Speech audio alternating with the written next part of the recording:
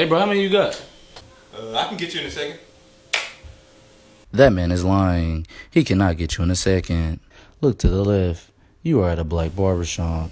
Most black barbershops have 5 to 7 niggas, 10 on a Saturday, 20 on the Saturday before the first day of school.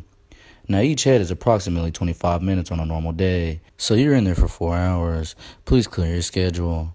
Now I know this math does not add up, but if you account for the break the barber is going to take while cutting your head, that adds on an extra hour. I'll be right back. I'm back on break.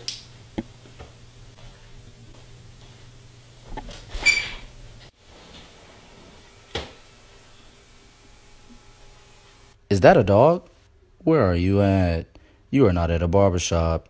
You are at somebody's house. Most black barbershops are really just somebody's house. They brought in chairs to make it look like a barbershop.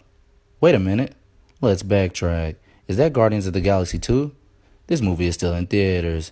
How did they get that? Black barbershops always have illegal movies in perfect quality. So don't even go to the movies. Just go to your local black barbershop. Hey, anybody trying to buy a hat? I'm good, man. Y'all gonna be the only niggas with it. Come on. I'm good. 25. All right, 20. If you were questioning me earlier, there are no more questions. You are at a black barbershop. Black barbershops always have niggas coming in trying to sell something. Now, I'm not knocking their hustle, but I wouldn't buy anything. Most of the time, it's either fake or stolen. But you didn't hear that from me, because I am not a snitch. I'm just doing my job and giving you a tutorial.